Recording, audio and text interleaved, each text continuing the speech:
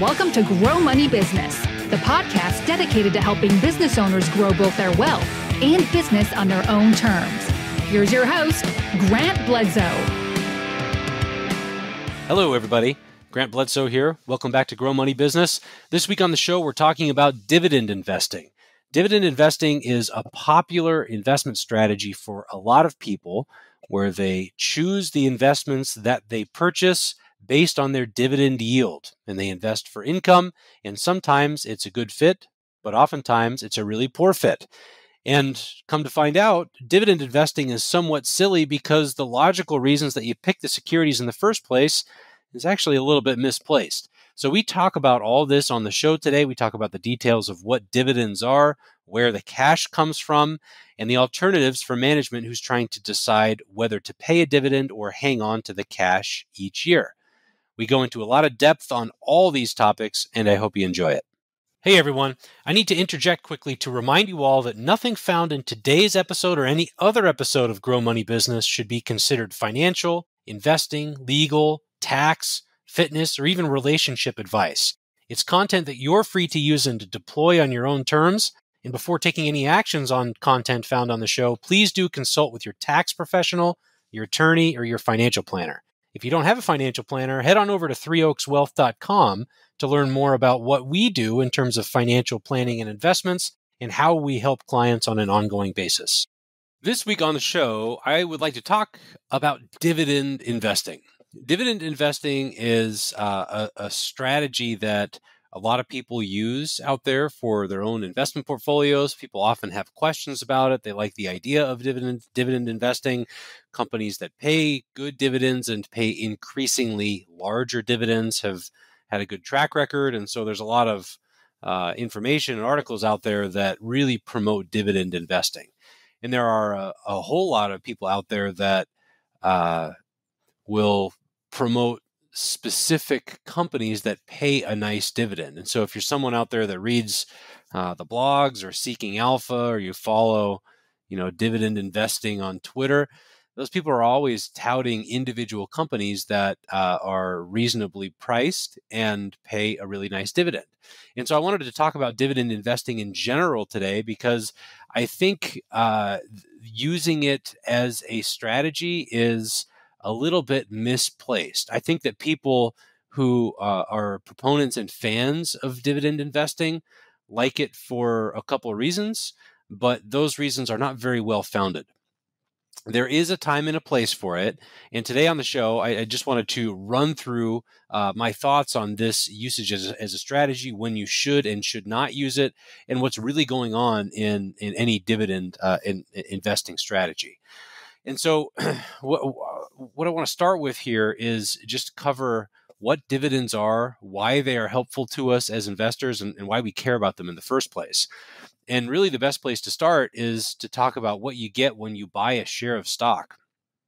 When you buy a share of stock, as most of you probably know, you're buying a very small portion of the company of that stock. And so if there are 100 shares of stock that exist, you're buying 1% of that company. And that gives you potentially voting rights, depending on how the stock is structured and issued. It gives you rights to 1% of the earnings of that company. And so, simple example, if a company has 100 shares of stock and they make $1 million in revenue that year, then they have all their expenses. So think what an income statement looks like. Revenues come in at the top, selling your goods and services. Then you have all your expenses underneath that. Let's say that it's $700,000 and there's $300,000 left in profits. That's a 30% profit margin. That's really good. And your 1% ownership of that company entitles you to 1% of that $300,000 left at the end of the year, or $3,000. Now, for all intents and purposes, when we buy shares of stock in the public markets, we are voting as shareholders on the board of directors. The board of directors is the group of people who oversees the CEO. They hire and fire the CEO. And when you own shares of stock, typically you have voting rights to elect those board directors. The CEO is the person or the party who, along with the CFO, are going to make decisions on what to do with that 300 grand. So for most people in America who are investing maybe in your retirement accounts or your 401k, you're not making those voting decisions actively. If you're someone who has a brokerage account and you have a whole bunch of individual stocks in that brokerage account, your broker is required to send you these proxy voting communications so that when there's a vote coming up for the board, you have an opportunity to vote your shares on them. But for most of us, we're investing using funds because that's a superior strategy, which is a topic for another day. But it's for all intents and purposes, when you buy a share of a mutual fund or an ETF, the manager of that fund is responsible for voting these proxies and voting who to elect and who to elect out off of that board of directors. And the board of directors, again, is there to oversee the management. They hire and fire the CEO. So the CEO and the CFO are the two people who are going to get together at the end of the year and decide what to do with that extra cash. And so if there's $1 million of revenue and $700,000 of expenses, they've got $300,000 left over. They're trying to decide how to handle. And the way that they make those decisions is based on how innovative the company is. How fast are they growing market share? How fast are they growing revenue? And we've talked about this a little bit in the past on the show, but this comes down to growth versus value, really. And if we're evaluating a stock, so for example, let's say that we like dividends and we want to take a look at Ford Motor Company or Johnson and Johnson or AMD, a microchip company, or anything, we might evaluate it on this spectrum of growth to value. Because growth companies are growing rapidly, they're growing market share, they're growing revenues, they have innovative products and services that more and more people are buying and subscribing to and using.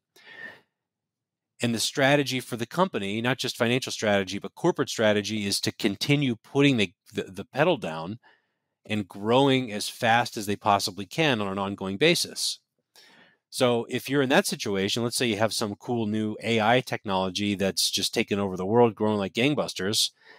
If you have $1 million of revenue and $700,000 of expenses, you got 300 grand left over, you shouldn't be distributing that back to shareholders. You should be reinvesting that back into the company.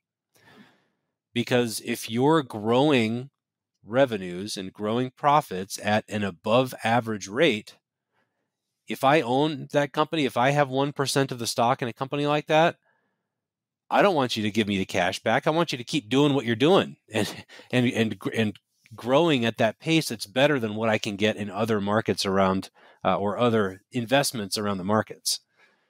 Now, on the other hand, so that what I'm describing there is a growth company. High revenue growth, high profitability, innovation, growing market share, all of the above. Usually, if you're someone who's investing new money relative to the earnings that you get, they're going to be very expensive in terms of price and valuation. And one measure there is PE ratio, price of what that one share costs divided by the earnings that one share is entitled to for its pro rata ownership in the corporation. And a rapidly growing company, a rapidly innovative, new AI tech company that has a whole lot of possibilities in the future, well, the market's going to value that very richly. It's going to be more expensive in the marketplace than something that's growing at a slower rate because of the future possibilities, right? So on the other end of the spectrum, we have value companies. Ford, Procter & Gamble, Coca-Cola are all really good examples of value companies. They ain't terribly innovative. Coca-Cola has had the same recipe for, I don't know how many years, probably 100 now.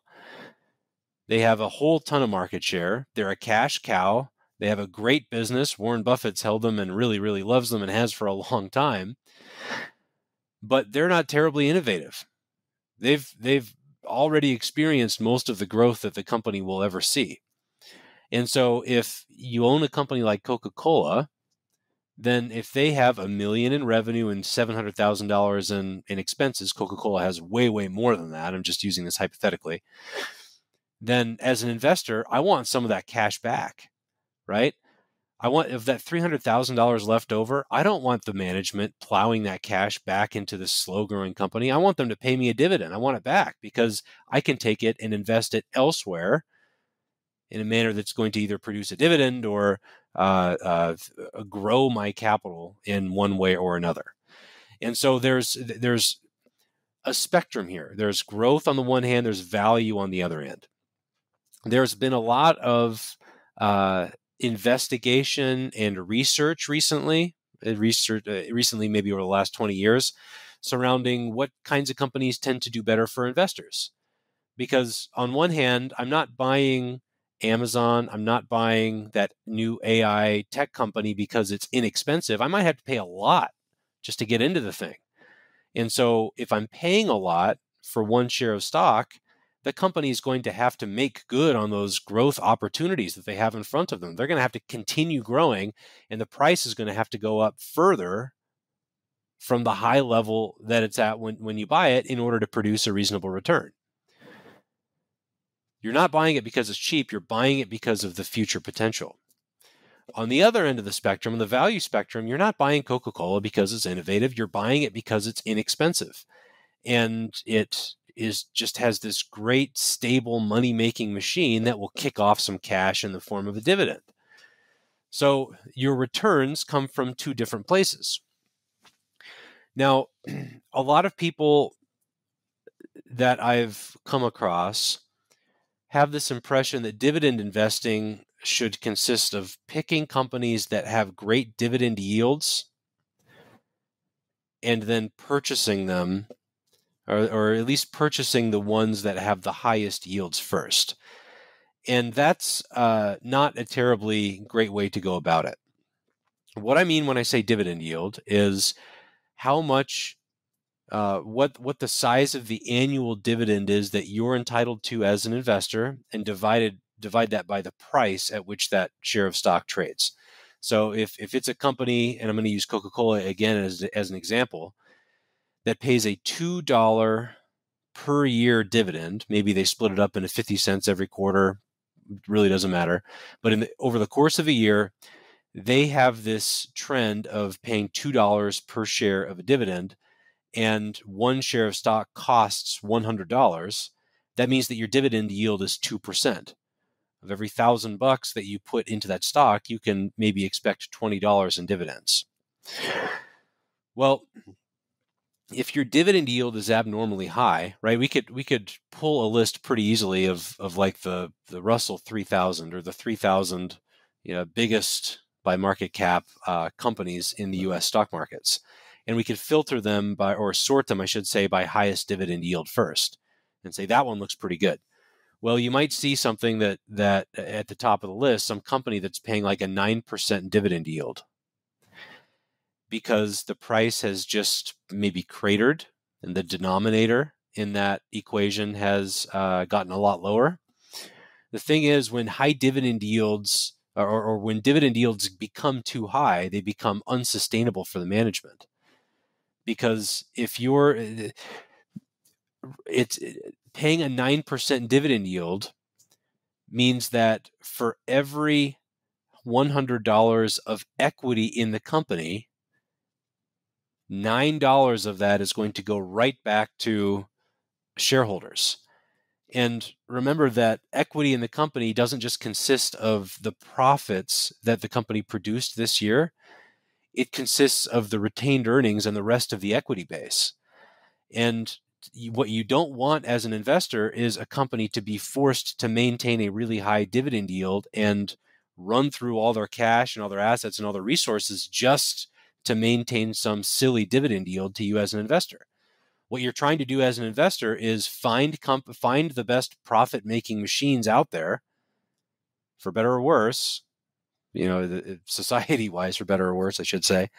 But as investors, we're buying these profit-making machines, and you want a machine that is going to produce reliable earnings, regardless of whether they're paid back to you through a dividend, or whether they're reinvested back into the company for future growth. What you don't want is just to choose the company with the highest dividend yields, because that's not going to be sustainable for too long. Either they're going to have to reduce the dividend paid out to investors, or they're going to have to improve operations somehow in order to substantiate that. That's another risk of dividend investing. So previous example, if you own a stock that pays $2 per share and the stock costs $100 to purchase in the open market, you have a 2% dividend yield.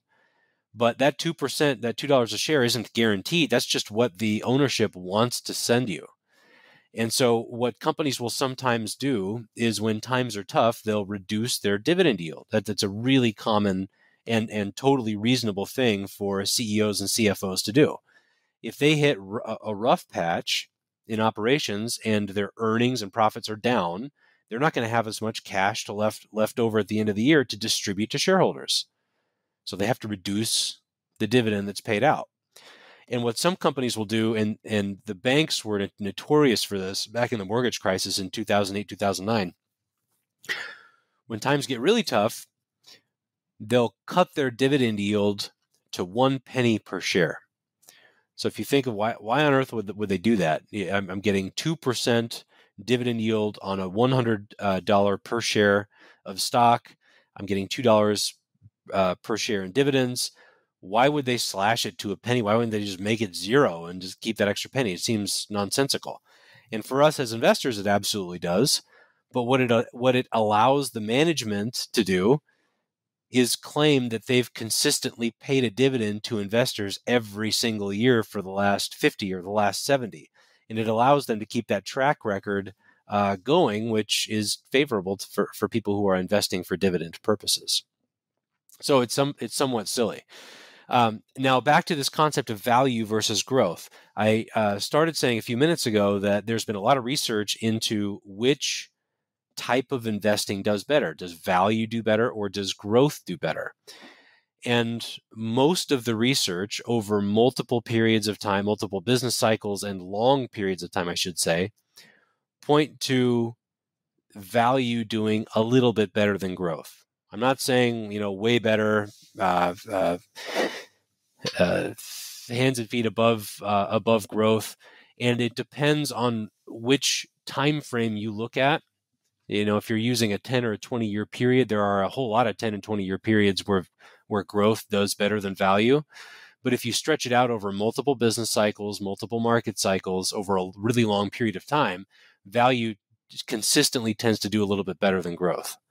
And I don't really know what the reason for that is. It's just kind of what happens. And so when we invest money here at our firm, we like to tilt our portfolios in that direction just a little bit. Not because I know what's going to happen over the next year or a few years, but just because that's been the long-term historical trend. We don't want to abandon growth entirely. We just want to, instead of being tilted toward growth, which is true in cap-weighted indexes, we want to tilt the other way just a little bit toward value, because that's just tends to be what does a little bit better. So value tends to do better. And when I say value, I mean based on price to earnings ratios, price to book, price to sales ratios. That's typically how we determine value. And price to earnings, I mentioned earlier, you take a price at which a share of stock trades divided by its earnings, that gives you PE ratio. And so a value stock is usually classified as a company with a lower PE ratio. Because again, when you're buying Coca-Cola, you're not buying some innovative new growth money-making machine. You're buying a stable earnings stream that's cheap. And on the growth side, they're going to be more expensive because of all that future opportunity. Price to book is price of a share of stock divided by the book value of equity that share is entitled to. It's another measure of value. Earnings, so in PE ratio, earnings is the denominator. In price to book value of equity is the denominator. There's opportunity for chicanery is one way to say it. From an accounting perspective with these companies, they can kind of defer or accelerate earnings on a year-to-year basis. So some people will use an average of the last 5 years or 10 years of earnings, which is a good way to do it. Another way to do it is to strip out the expenses and use price to sales. And I say strip out the expenses because if you use earnings as your denominator, earnings are what's left over after you add your revenues and subtract all your expenses from them on the income statement. Earnings are what's left over. Price to sales, if you substitute sales for earnings, sales is your revenues at the top of the income statement. And so there's less opportunity for chicanery because you're stripping all the expenses out of the equation. And so a higher price to sales, a higher price to book, higher price to earnings is what we use to define growth companies. A lower valuation measures is usually what we use to describe value companies. I'm going in circles a little bit here, but I want to make this point clear. Investing in value companies, you think, well, why would I want to put my money in something that's not growing very quickly? Why would I want to put my money in something that doesn't have great future prospects? It's because it's a stable company that kicks off a lot of cash flow. And your returns as an investor are from dividends, price appreciation. So if you buy the stock at $100 and it goes up to $150, that's a big component of it. If you invest in mutual funds, there's capital gains distribution, or mutual funds or ETFs, there's capital gains distributions that result from the activity within the fund. And so value just tends to do a little bit better than growth. And even as surprising as that sounds, these stable cash cows just tend to do well, either because there's been a short-term misplacement, either the company is worth a little bit more than the market thinks it is, or because it kicks off a lot of cash flow. And I think what dividend investors get wrong is they evaluate companies and investment opportunities. They evaluate the merits of it based on the dividends that the company kicks off, when that's not the only component of return. There are a lot of value stocks that pay a very small dividend in terms of dividend yield, but are great buys because they're just inexpensive relative to what you get. And from an investor's perspective, I don't care whether the management is using that cash left over at the end of the year to pay a dividend back to me, or maybe to take it and repurchase shares of that company, which I'll cover in just a second, through share repurchasing, or they take the cash and do something else with it. As long as they're producing an adequate return for me as the investor and the owner of the company, I'm okay with it. What I'm not okay with is if a value company is not a good steward of cash, and the CEO and CFO get together and they have $300,000 left over at the end of the year and say, "Hey, I got an idea. Let's go send the employees on some expensive corporate retreat and burn all that cash and have like a 3-week party where we have keggers every single day."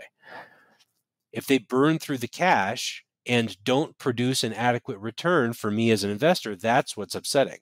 And that's exactly why these value companies that are good investment opportunities often do pay a dividend yield, because the CEO and the CFO, they have cash left over at the end of the year. Well, what do we do with it?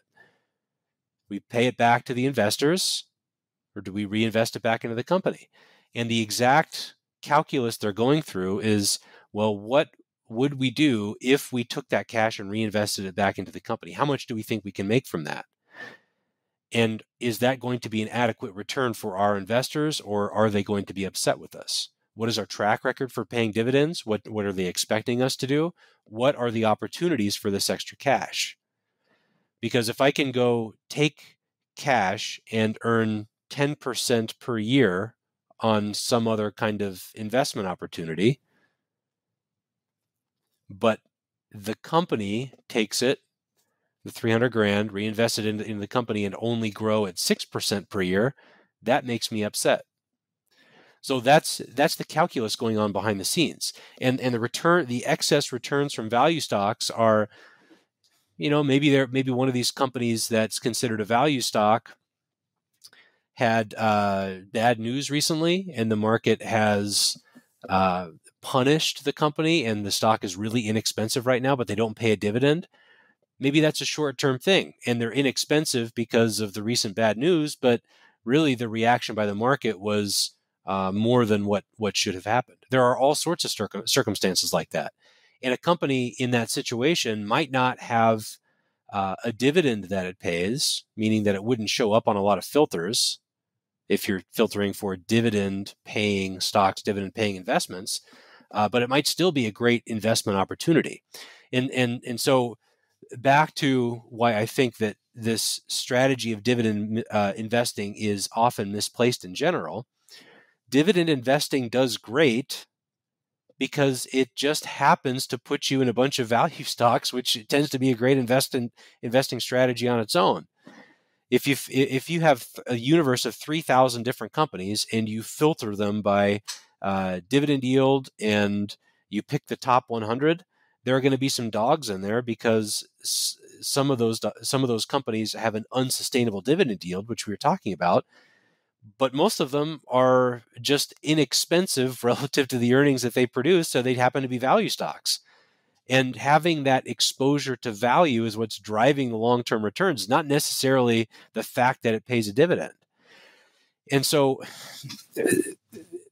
and there are probably dividend investors out there listening to this that say, well, an increasing annual dividend is a good indication that the company is managed well, that it's improving profitability, and that it's a good longer-term investment. They have a good track record, they have momentum, and yes, all those things are true, but they're beside the point. They're still a value security, and I'd much rather take the universe of value securities just as a bundle, just buy all of them, including the dogs, in an index format, than I would try to cherry pick the highest yielding dividend-paying companies.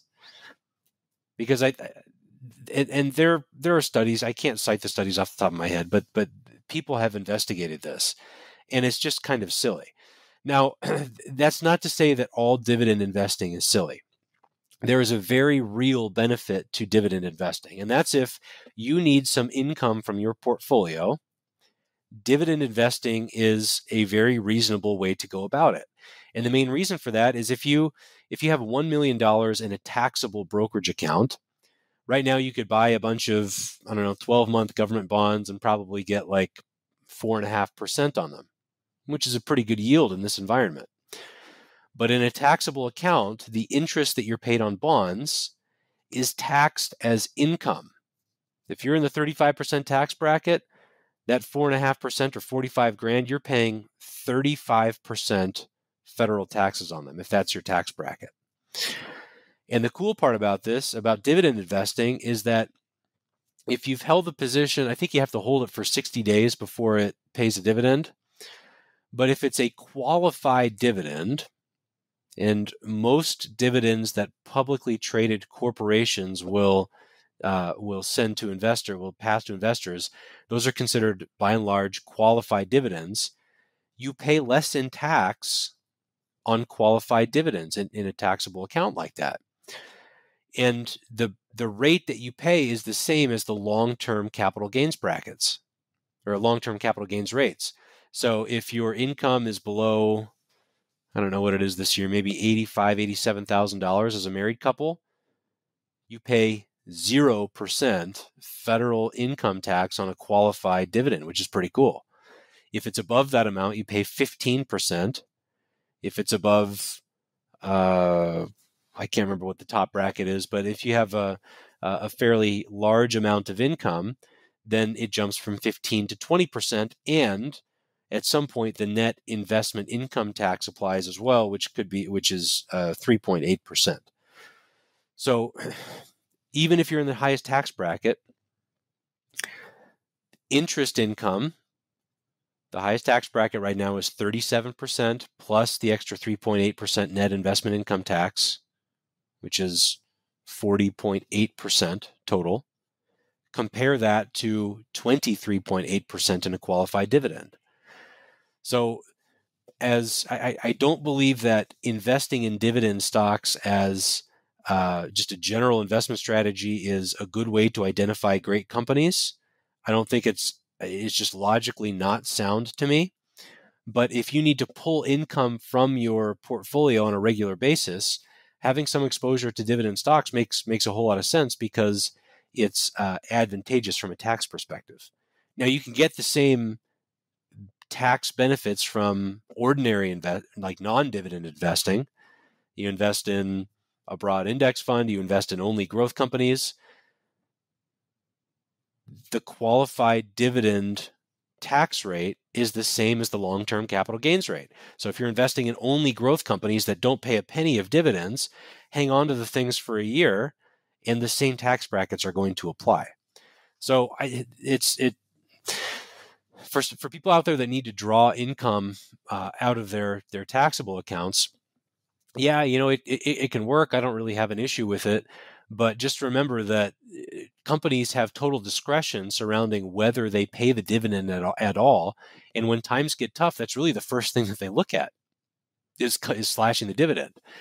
And that's why bonds need to be a portion of your portfolio if you're investing for income, because the bondholders have an obligation to pay you. The bond issuers have an obligation to pay you, the bondholder, the interest rate that's stated on the security, whether or not times are tough or not. So it's a more stable source of income, and in down markets, it's just incredibly common that companies will slash dividends. It's really the first thing that they look to. Now, I mentioned something a few minutes ago, and that's the option to repurchase shares. Share repurchases have been in the news over the last couple of years. It's been in the political sphere, political rhetoric here recently, and it's a really dumb idea to tax this, by the way. But a share repurchase is, back to our example, $1 million in revenue, $700,000 in expenses. You have $300,000 left over. Well, if you have 100 shares of the company that exist, with that $300,000, you could maybe reinvest 100,000 of it back into the company. Now you have 200 left over. You could take that 200 and pay a 2% dividend, 2% of the stock price. We remember we're assuming that they're worth $100 a share. So that would work out to a 2% dividend. Or you could take that 200,000 and purchase shares of the stock that exist on the open market. And in this example, my math is way off, right? If there's $300,000 of earnings and there's 100 shares of stock that exist, the price of these shares is going to be way more than $100 based on market forces. So to elaborate on our example here a little bit, let's say that each share of stock, let's say that costs, $2,500. So the CEO and the CFO could take the $300,000 left over, and they could purchase shares of stock that exist on the open market. And if there are only 100, and let's say that there's an adequate market for these and they change hands quite a bit, then the CEO and the CFO take the cash, they purchase the shares, not for themselves, but on behalf of the corporation. Let's say that they purchase 10 shares, just hypothetically. Well, they retire those shares or keep them as in treasury stock. And that means that now there are only 90 shares of the company that exist instead of 100. So if you own one share of the company, that one share is immediately worth more than it was before the share repurchase, because previously you owned 1%, 1 divided by 100. But now you own more than 1%, 1 divided by 90. And so your ownership rights have just gone up. Your ownership portion to future earnings has just gone up. And if you look at the math between what's more beneficial for shareholders, is it issuing that $300,000 as a dividend or repurchasing shares of stock? And I know it's kind of hard to conceptualize with this easy example, having just 100 shares to work with, but corporations, the S&P 500 companies have millions and millions and millions of shares that exist out there on the markets. And the way that the math works out from a corporate finance perspective is share repurchases are exactly as beneficial to shareholders as dividends are. If you take whatever money is left over at the end of the year, it doesn't matter to shareholders whether it's a repurchase or a payment of dividend in a tax-free world. We don't live in a tax-free world, so sometimes the share repurchases are a little bit better because you don't pay tax on that as an investor. If they issue a dividend and you have the shares in a taxable account, that dividend is taxable, like we talked about. If it's in an IRA or a 401k or something like that, then it's not taxable.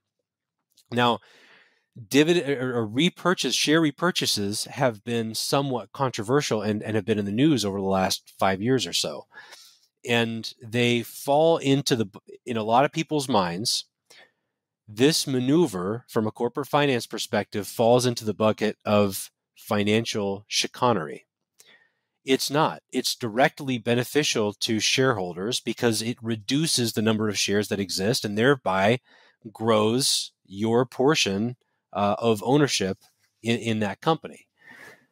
But a lot of politicians are upset about this because they think that it's a backdoor way to boost earnings and boost executives' own compensation, because remember, these guys are paid in bonuses that depend on stock price and all that.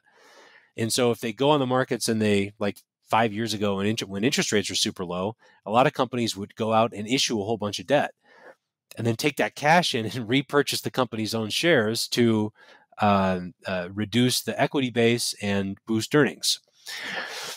I don't feel like this is, untoward or black hat or again, it's well within all the rules. It's not chicanery. The math it favors doing that. Now, the incentive system for how those executives are compensated needs to, accommodate for this kind of stuff. They should be incentivized to preserve and grow revenues and earnings, and shouldn't be able to juice their own compensation just by doing this kind of stuff. And that does happen and is part of the political argument. But by and large, buybacks are not a bad thing in and of themselves. They're a good thing for the investor base, and the investors are who we're all trying to protect with this governance, with all the governance and fiduciary laws that we have. So it's not a bad thing on the outset. There's a lot of momentum from the Democrats recently to tax buybacks and impose some kind of barrier against executives doing this. It's silly and that's stupid, in my opinion. I can see putting some barriers against executives juicing their own compensation or moving forward with buybacks just to increase their bonus for that year, just to increase the amount of their stock compensation or what their stock compensation is worth. There should be some kind of barriers there, but we don't want to just unilaterally tax buybacks, because there are a lot of legitimate circumstances where the executive's pay isn't going to change one bit by doing it, but it helps the investor base at large, and we need to accommodate for that. So that's where we're at. Dividend investing is good because it gives you exposure to value companies. And the whole idea here is we don't want to be in the business of picking what companies are going to do better than others and avoiding those that have worse prospects. We want to buy them all, because that's what's going to lead you to a better outcome. It's been confirmed and reconfirmed in the academic sphere and with empirical data over and over and over again. And the people that can pick the individual companies that are going to do better, whether it's because they produce the best dividend yield now, or because they've had a track record of growing dividends, or because they have good future prospects, or you like the manager or something else, the people that do that consistently are simply lucky, because there's a lot of people that do that. If there's 100,000 investment managers out there, at least maybe 5 of them engaging in this activity are going to have good returns for 5 years in a row, because it's the law of large numbers. The better approach is just buying everything, leaning the weight of those holdings. If there's 3,000 stocks in the Russell 3000, you buy all 3,000. and you just lean the weights toward companies that have characteristics that tend to outperform. And companies that pay good dividends tend to outperform because they're value companies. But there's a lot of other good value companies that don't pay dividends that we don't want to omit from that equation. We need to include those as well. And doing so will improve your long-term returns. Okay, I hope I didn't jump around too much in this episode, but this trend, this idea of dividend investing, we covered it a couple of years ago, and it just keeps popping up, and it's somewhat silly if you don't have income needs or you're trying to produce that income in a taxable account, a tax-advantaged account. If you need to produce income in a taxable account, you wind up paying a little bit more in tax by investing in dividend yield stocks. You save a little bit more on tax, I should say, than by purchasing dividend yield stocks. But by and large, it's a silly strategy. Okay, that's it for today. Hope this was helpful, and I'll talk to you all again soon. Thanks for tuning in to Grow Money Business, the podcast dedicated to helping business owners grow both their wealth and business on their own terms. Be sure to subscribe to the podcast on iTunes, Google Play, or wherever you digest podcasts to ensure you don't miss out on future episodes and announcements. And feel free to submit questions to growmoneybusiness.com.